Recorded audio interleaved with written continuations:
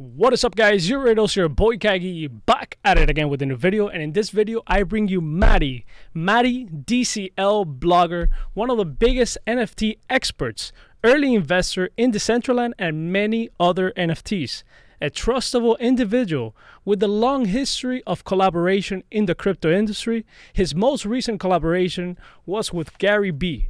That should tell you how respectable this guy is. A true reference of what is happening in the NFT world and where the industry is moving towards to in all aspects. He has recently launched the biggest NFT keycard, a keycard that allows you to enter different communities and projects with exclusive content, drops, and many more things. It is truly a visionary NFT that opens the doors to an entire new idea of how NFTs should be used and will be used. He also advised me how to proceed with my NFT in many aspects. He's an advisor to many other projects, and this guy is just a brain, honestly. Look how nervous I am. Like, I know this guy, and now I'm talking, and I'm like nervous. Yo, Maddie, welcome, man. I appreciate you being here, and yeah, I just want to suck the juice out of you so people can learn about the NFT industry, for sure. Awesome, bro. No, I'm so happy to be here, man. I always love talking to you. Yeah, for sure, man. You're so chill, and I'm like up here. It's crazy. I love it. All right, first thing I want to ask you, man. I would like to know, like, who you are, like where you come from, like how do you get into, the NFT industry? Like, this industry is so exciting, and when I found you at the beginning, and I'm gonna be honest with you, I was like, okay, who is this guy? I kind of felt like, like this guy doesn't know what he's talking about. I truly felt like that. But then the more I read, I was like, okay, never mind. This guy, and that was before the Ivan on tag, all of that. This guy knows what the hell he's talking about. So I started, and I wanted to be honest about that, because sometimes we got prejudice, right, about people. And in this case, I had a prejudice. But then I was like, no, this guy knows what he's doing. So how did you get into this space? And tell me a little bit more about you, because I think people like to know, where people come from.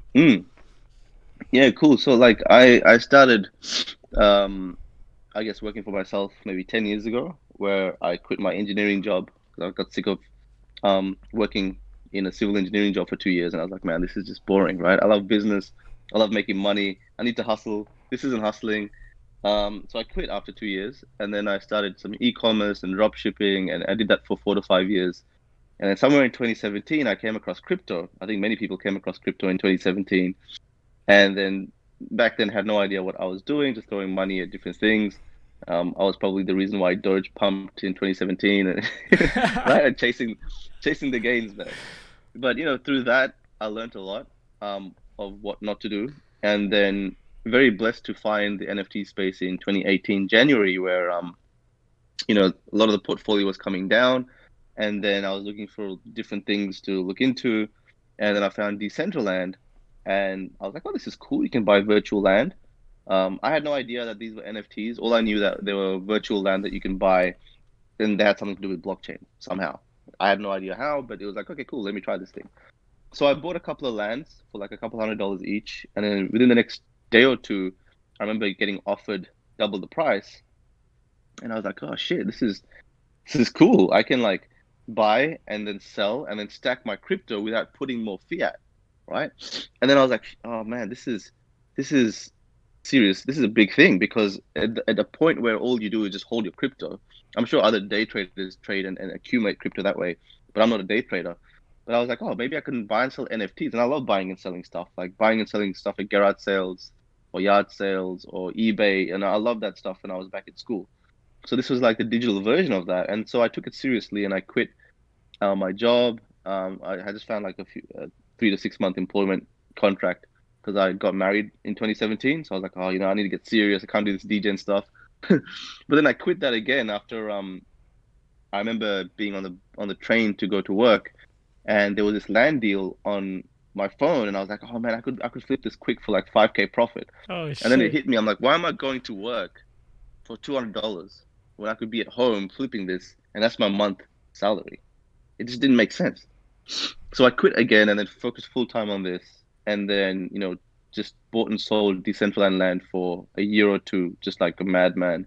And then as the NFT space grew, I got more involved in art and gaming, and then the Twitter grew, the YouTube grew, and then I became just someone I just kept doing it for fun because at the end of the day, at the core of me, I'm just doing this to enjoy the space and not take it too seriously. But now it's like so much is happening, and I love to comment and connect with everyone that's also been in the space for a while, like CAGYJAN and others. And there's just so many things going on. So now it's just like having discussions on how we can get involved in a holistic way and continue doing what we like to do. Absolutely, man. That's one of the things that I connect with in the sense of like it has to be fun. It has to stay fun. I want it to stay fun. I want it to stay raw. I know things are gonna change, but I want to grasp to this idea that things can stay fun with high value assets. Oh shit, yeah, I just sold a $500,000 land. Ha ha ha.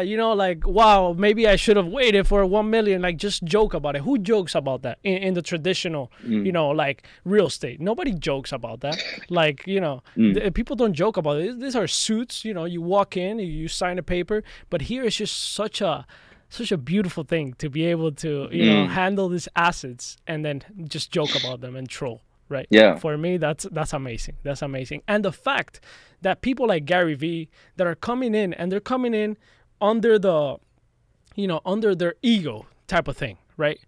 And they're saying, okay, let's search for the people that are here and are bringing value to this industry, and we want to connect with them. There's a lot of them that are doing this, but there are a lot of them that are not doing this. And I've heard you, not heard you, but I seen you tweet about it. I heard Gary Vee in your show as well talking about it. People that come in and out. But I think more people are gonna come in like that too. But also come in like Gary Vee and like Tom Bayou, right? Bill Yu, that also came in like searching like the deep, corners of the NFT world. And I truly appreciate those people because the other people that just come in, it's just a cash grab. So you gotta be careful with that. Let me ask you, what other games have you invested other than Decentraland that you see potential and you have invested? Axie Infinity is one that I've invested in. So what I learned a lot in 2018 was that all these projects, they provide some hype, everyone buys their NFTs, and after 3 to 6 months the hype dies down and then they're worthless. That's what happened so many times in 2018 and 2019 that it made me a very, very conservative investor. And so even Axie Infinity, I didn't get involved for 2 years. I watched them grow steadily, and you realize something when you're observing business for a while is that steady growth usually leads to like exponential growth at some stage. So Axie Infinity has been growing steadily for 1 to 2 years, and sometime last year in September, I think, I was like, man, this thing is just going to keep going. And there's always a point of like exponential growth that happens. So and it never comes down. Yeah. So I'm talking about the user base, right? So the user base was growing steadily. Not so much the prices. The prices. No, I mean even in the user base, like they went up, but people don't leave. They kind of just stay. That's what I'm saying. Exactly. Yeah. So it's a good. And also, I played Axie Infinity. Yeah, man. I also played Axie Infinity, and I remember getting addicted, and I was like, man, this is a good game. Like they figured out how to not only invest but also play the game and get hooked to the game. So Axie Infinity is something I invested. And I play a little bit here and there, but I like it, right? I invest in things that I enjoy and that I actually use. And then I have art. So art for me was a big learning curve. I had no idea what the heck art is. I didn't know how to invest in it, how they appreciate in value. So I watched a few YouTube videos and people were showing how they became billionaires investing in traditional art. And they were like, we just supported the artists that we liked. We just made sure that the artist was someone that kept growing, and in time we got better and better at it. And their idea was to have a diverse portfolio, because if like a handful of artists do really, really well, then you could do really well with your investment. So I'm talking purely investment. Obviously supporting the art industry is one thing. I'm talking about purely investment. That was an area I wanted to explore, so I picked up some early art from Ferocious, some very early art from other people, who now have gone on to do big things. But I love the art industry now because it connects very well to the metaverse, like Decentraland and hopefully the Sandbox, etc. Because artists and creators are what's going to drive this fantasy world. So why would you go live in the metaverse when you can do all the stuff in the real world? You're going to go there because it looks nice. It looks like mysterious. You go to this enchanted forest or this floating island or like, you know, an upside down ship with like meetups or something crazy. It's going to keep you in there. And artists are the ones that have the imagination to create all that. So for me, you know, art is one thing that ties it all together. So I wanted to learn about that. I wanted to actually help promote the art industry, but it doesn't need me. It did its own thing. But yeah, man, like I invest in that. I've got some Sandbox. I've only got like maybe a handful of different projects that I'm deeply invested in. And then I try and merge them together and work so that they all compound in like growth. Absolutely, absolutely. Yeah, those are growing. The Sandbox, Decentraland. I almost bought a land in Decentraland. Didn't really convince me, but I do enjoy being in there. Not as an owner, but as a user, which is different. I don't want to build something. I think my time is better invested in actually educating rather than creating, you know, putting too much time into those worlds like that and me actually building stuff. But I do see a lot of cool stuff in Decentraland. And I didn't just want to like buy a land and just flip it, right? I could have done that. I've done that many times, right? But I didn't want to do that. I just wanted to, you know, explore I go and troll with random ass people.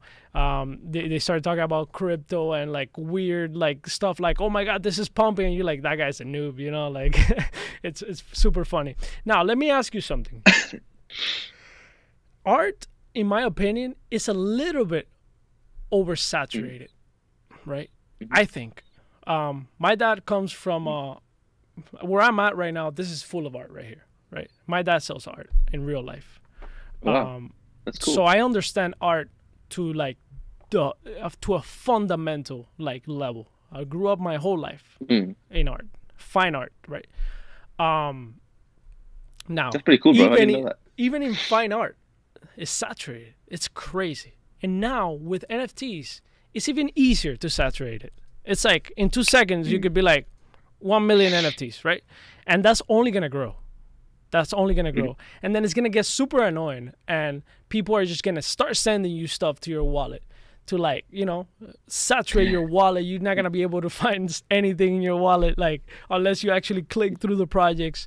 Advertisement is going to come, you know, you're not going to ask for the advertisement, but it's going to come to your wallet automatically. You're going to see there like Chick-fil-A or McDonald's, like a little, you know. True, man. Like, and they don't even have to pay for it, right? They don't even have to pay for it. So art is saturated, NFTs is saturated. How do you go about finding NFTs? You already said you see the growth little by little, but I'm sure the time has shortened now. Like you can actually identify, because I can, in many cases, when it comes to gaming, if something has a sauce to make it, right? Or has the potential to make it. How do you do it? How do you go about, you know, researching an artist? Because obviously you're well invested in art, so. So when I started in art, I was kind of late. You know, it had been already 2 years as the art industry had grown, but it was starting to show signs of mainstream artists also getting involved. So traditionally, I think it was mostly crypto people and a handful of others that were experimenting. But now, you know, people with art Twitter accounts in the 20,000, 30,000, millions sometimes were getting involved. So for me, it was like, okay, this is cool. What do I do here?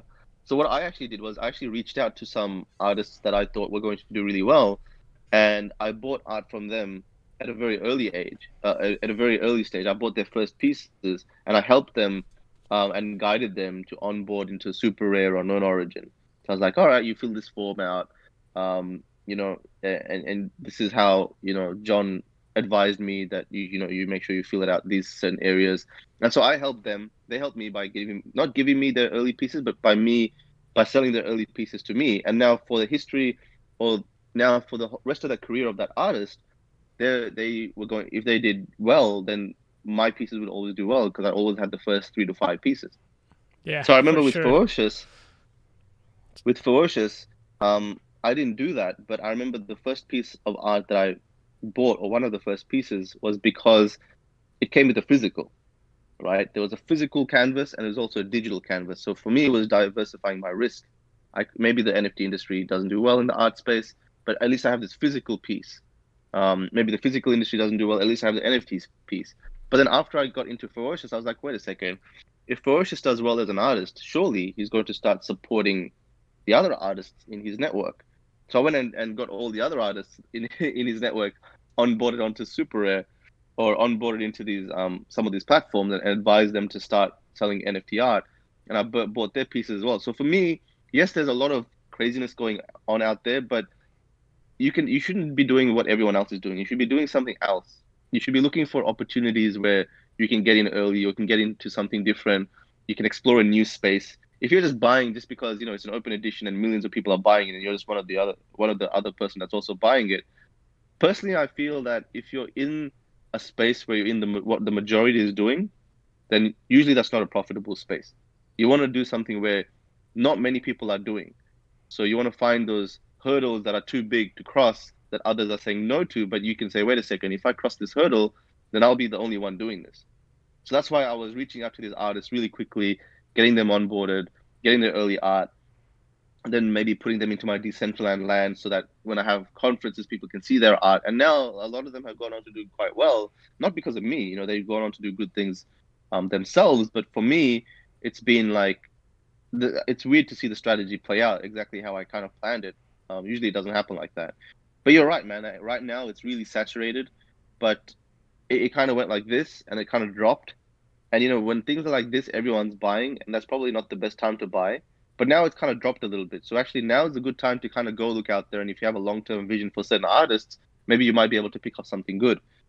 But at the end of the day, man, it's like, what do you really enjoy? Do you want to flip it? If you're going to flip it, then you're putting yourself at risk into buying something that you don't know whether or not people are going to like this. Mm-hmm. But if you're buying it because you like it, then mostly others will also like it. So like Beeple art, people like his art, Ferocious art, which is now selling like $500,000 a piece. Certain artists that have a lot of support and a lot of community that love their art, and you like their art as well. That makes sense. But yeah, man, I'm personally learning a lot about the art world. This is all new to me. But for me, it's always been about finding a pathway that others aren't doing yet. Absolutely, absolutely. Let me ask you another question that is very, very, it's something that I've been thinking about for a long time, and you say it a lot too. And obviously the Metakey is, it represents this question, like, are artists not thinking outside of the box enough? Are they not collaborating enough? Because I feel like there's so much good art, right? And I understand that some people are like, yeah, well, in the traditional world, you only look at art. And in my opinion, it's like, well, we're not in the traditional world. That's the whole point, So why limit yourself to only having art as display? I'm not saying that everything needs utility, but I feel like that artists need to like push those limits, right? Try to find people that have podcasts, right? People that have YouTube channels, and be like, hey, yo, I'll make a piece of art, right? And then this piece of art is also a key, like you did, right? It's also a key. And now that piece of art has utility, right? And then you could do a collection of, maybe my tier 2 of NFTs will be, I'll find an artist to actually do it. The first one I did it myself because I was testing. But the tier 2, then I'll go find an artist. But I feel like not a lot of artists are actually doing that. What is your position on that? Did you actually get an artist for the Metakey? You did, right?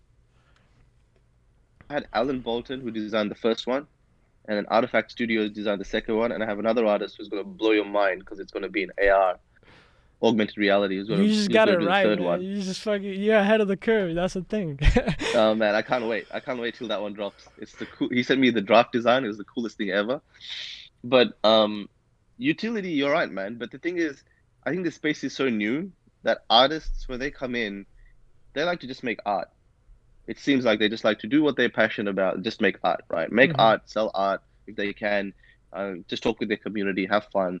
to get them to try and integrate things, I think is a tough thing to do, just because a lot of them may not want to do that.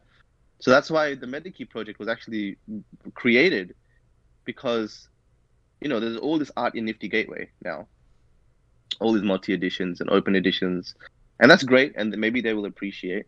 But what if we had this virtual universe and the real world where all that art was integrated as not only art but utility tokens across the space? So for example, like Justin Blau, how he's got the club in Decentraland, you use his art to get in, and then he plays unreleased music, things like that. These artists can have clubs, they can have meetups, they can provide more of a service to their community. So the Metakey was to kind of in some way pave the way to show that you can do this with an ERC 1155 or a 721 or a token. You can actually put it in the metaverse in Decentraland, and it can open a door to an access. We can put it in a Discord server. You can have an exclusive Discord for your fans. You can do all these things. And so hopefully, as I keep integrating it, it'll inspire artists or other projects to add this utility functions. And hopefully in a year or two from now, artists aren't just dropping art. They're dropping art, but also like ways to serve their community in all these cool ways. So you're right. I think artists need to be inspired a bit by people that are a bit more nerdy like me and like to play with utility, and others that experiment with the development side of things. But after that, the cool thing is that artists can always just turn around and be like, hey, all those thousands of people that collected my art in 2018, well, now I'm going to have a new thing for them. So they can always add utility to their 2, 3, 4-year-old NFT project, which is the coolest thing about the space. When you have that NFT, you'll forever have that NFT, all right, as long as the Ethereum network exists. So you can always, it's not like you dropped something wrong or you did a wrong strategy. You can always come back and redefine or tweak that strategy. Absolutely. And obviously, you touched the point, as long as the Ethereum network exists, for me, it's going to exist, right? Some people want it to die, whatever, blah, blah, blah. But there is a lot of blockchains with a lot of, propositions, right? So are you excited to go into other blockchains? To actually explore the blockchains? Because I know you will. I know you, man. The way you tell me, you're trying to find the new thing here and there. I think you're going to go into other blockchains. Now, how are you going to go about that? What other blockchains are you even looking to other blockchains? Because I did it the other day. I went into Binance, bought the first NFT, one of the first NFTs on Binance. It's called BNB Bunnies. And I flipped, I bought 50. I sold 3 or 4, and I made my money back, and I have them there, right? Chilling. So I did what you do, right? So I kind of let me try something new. So is there anything new that you're trying lately? Funnily enough, I'm also trying BNB. I love it, man. It's so easy to use. It's there's 0 gas fees. You click something, it's in your wallet within 30 seconds. The user experience is pretty cool. And I looked at all sorts of weird new projects, and there was this CryptoPunk knockoff called Bunks. And I was like, man, what the heck's going on here? There's Mooncats knockoffs, and I was like, a weird space. But the reality is that you're right, man. As a blockchain, Ethereum, whether it stays king or not, I don't really care. All I care about is, Ethereum has its own community. It'll serve its own community. Binance will serve its own community. Polkadot will serve its own community. I'm definitely excited about how these integrate and solve problems, like maybe bridging ecosystems, so I can take my NFT across all of these platforms. But they all provide benefits, and they're all necessary to evolve the space. You need Binance to release a smart chain for Ethereum devs to be like, oh shit, we got to start innovating more, right? We need to start doing things more. And then Polkadot launches, and then these other blockchains come with the better technology, scaling solutions. It forces everyone to work harder, and I think it's very important. But definitely we'll be exploring. So far I've done Binance. I need to look a little bit more into Polkadot. But at the moment, just focusing on the Metakey, getting some integrations out. But I'll be back to DGen Maddie in about 2 weeks from now. Yeah, for sure, man. I was checking out Solana. Solana looks like there's this thing called Star Atlas, this game. I don't know if you heard about it. Star Atlas, you know, Heard about yeah, I feel like they have the right idea here. They have the right idea. They're releasing content little by little. And I'm actually reading a book on virtual economies. Very, very good book. Focus on gaming. And one of the things that they say there is that you want to stretch content, right? You don't want to, in the content, there's rarity as well. You don't want to give content right away. Like, that's one of the things with Decentraland. You go in, and there's a lot of things. And then your hype level the next time you go in is not the same as the first time because it's not stretched out over time, right? So you get too much at the same time. So, you know, it's like you're overdose with content. So it's like the next time you walk in, you're like, okay, cool, whatever, right? So that's one of the things that, for example, Star Atlas is doing little by little, releasing content. The first content was an NFT art collaboration with another artist, music artist. And then on top of that, that NFT art also gives you utility in the future within the game. So they started with that. And then that is going to transition into a mini game. And then little by little, they're stretching out the content until they reach, right, the final product. So I think that's very interesting there. And I think Axie Infinity as well has stretched out content. And you can tell by them just only selling 1/4 of the land, right? If they would have sold everything, and I see that in a lot of projects, they sell everything and then there's no hype over time, right? People kind of just like, oh, it is what it is, right? I don't know if you had that in mind, if it's something that you look into when you go into projects and you kind of analyze if everything is already sold. How do you go about that? a little bit. I mean, I do look at whether or not, okay, they sold all this stuff in the pre-sale. How are they going to keep interest for the next wave? Because, you know, the first wave was excited because they got something exclusive. What's the formula to get the next wave as excited?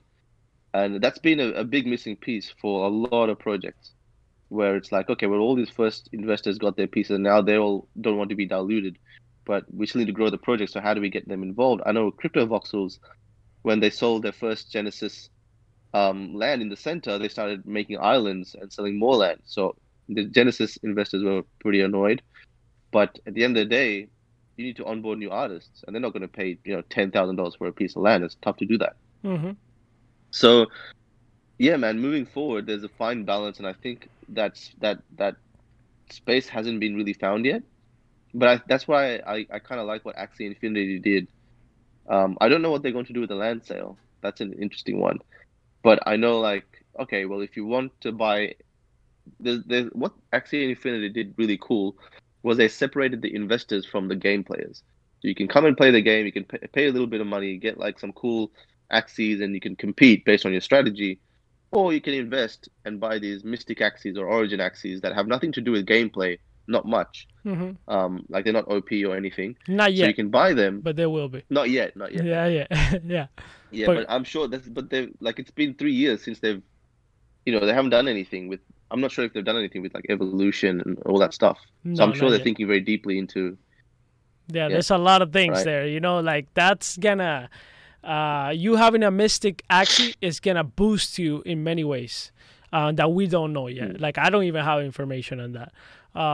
So yeah, absolutely, they did separate. So the people that held their Mystic, they're in for good. They're in for good. Mystics are blowing up, and Axie hasn't even done any advertisement, which is one of the things that I kind of like. You know, that I'm most amazed by, because you see the sandbox. And I feel like the sandbox is one of those that is just kind of like oversaturated right off the bat, right? They're not stretching little by little. They're just going full degen, right? YouTube ads, all of that. So I don't know how that's gonna play out over the long term, right? Because people are like, okay, yeah, I'll just get in the next land, and there's so many characters in the sandbox that how does a small investor come in and says, you know what, I'm going to put $500 in this character? Well, guess what? There's 500 other characters. So how do you would need a bigger pool of money to buy 3 of each characters from the 500 characters there is. So you can flip, keep one, you know? And I feel like that's missing in the sandbox. That's one of the things that's missing in the sandbox. I don't know if you have noticed that. Yeah. Well, the sandbox hasn't really started gameplay yet, right? You can't actually meet up. So yeah, it's interesting. I think we're at such early stages with Decentraland, Sandbox, Axie, or any of these projects that 2 years from now it's going to be way different. And this phase, I don't think will matter too much because they're going to have their own separate users, and they'll be, you know, fine tuning the experience for them 2 years later. So I'm more interested in like how are they doing it, what they're doing, and seeing it all play out just on an experimental level. But yeah, I do understand the kind of the coolness in just drip feeding information or drip feeding content. I know in Decentraland, I used to do one blog post once a week. We used to wait every Saturday or Sunday. For that's because I wasn't there. That's the thing, right? So you guys did experience that process of building little by little and kind of like being attentive, like, oh, holy crap, something's coming, you know? Yeah. But with Decentraland, it was like, I don't think they intended to do that. It just happened that way, in the sense of, you know, for 2 years there was nothing to do in Decentraland apart from just flip land as a user. There was no land to actually do anything with inside. There was just, you know, you go in there, you buy a pixel, you flip that pixel based on speculation. But little by little, they were like, oh, we just partnered up with, you know, this new company, and you'd be like, oh, cool. And in your imagination, would think, oh, well, this is what that might look like, but you still have to wait. So now you know it's been released, and there's content going, but they still haven't released. They don't release much feature blog posts like, oh, this feature's going to come up here, this feature's going to come up there. And I'm a bit salty about that sometimes, because I'm like, oh, you know, you can do so much to engage the community if you just let us know what's coming up. But yeah, man, like different projects just tackle it different way. But I agree. I agree that this stage doesn't matter that much, because this is like we're in a niche within a niche within a niche. You know, it's like crypto's a niche. Then you got NFTs, that is a niche, and then you got gaming, that is a niche. So it's like, dude, we're like deep in the rabbit hole. So when this thing blows up, it doesn't really matter. It's relative, you know. Like you might have 190, 100. I think the sandbox is gonna have 140,000, but if you have 100 million players, like a game like Call of Duty, that's still rare, right? Versus the amount of demand there is, the people that are there. So I understand that. Right now, I might see it like, yeah, there's too many out there, and it doesn't really matter. If the focus is in the long term, which is something that I think is gonna play out good, like you said, absolutely. And it's gonna be one of the first projects too, Decentraland, the sandbox. It's gonna have that value too, that value proposition. Like, holy shit, those people were here. They went through the gas fees, through the BS, through the people complaining, right? Like, you know. So I agree. Things will shape out in a good way. Hey, bro, I think we have we've been here 33 minutes. I don't want to take any more of your time. I think honestly, I feel like I wasn't prepared for this interview. It's one of those that sometimes I just try to go with the flow, and sometimes I feel like I missed some things for sure. After this, I'm gonna be like, yo, I should have asked him this, and that. So, but it's all good. It's all good, man. I think you and me and many others, I don't see us as content creators, as YouTubers, and I said it the other day, we're NFT historians. That's what we are. We're documenting this whole process. That's what we are. We're gonna look back to this, and it's gonna be like, cool, holy crap, this guy's we're talking crap. Like, you look at Joe Rogan's like first podcast, in a couch, all messed up, like talking to some random ass guy. Like, bro, you look at that, you're like, holy crap. Yeah, this guy started from nothing, like from like just talking crap, whatever, you know. So that's how I feel. We're gonna look back. I can go back and watch your early YouTube videos. Yeah, for sure. Anyways, bro, thank you for being here, man. I appreciate it. I wish you the best with the Metakey. For anybody that wants to follow Dclblogger, I'm gonna leave the links down below for his Twitter, YouTube, the Metakey as well. You can buy it. I think it's in the secondary market right now, right? The first one is in the secondary market. The second one is still there's 200 left out of the 750. I'm trying not to sell too many because I just can't keep up with all the new people coming in. So we want to build the product a bit and then start selling more. But yeah, you can jump in, buy one, join the Discord, verify yourself, and start contributing to the community. Absolutely. I actually have to jump into that Discord. I never jumped in because you told me like at one point, like a couple months ago, you told me like, oh yeah, I'm not really paying attention to Discord right now and all of this. So I never jumped in, but now I'll jump into your Discord. Hell yeah. Yeah, man. Thank you for Awesome, giving me bro. your time, man. I appreciate it, for real. Much love. No worries, man. It's always fun to talk to you, Kagi. Take care. All right, bro. Bye-bye.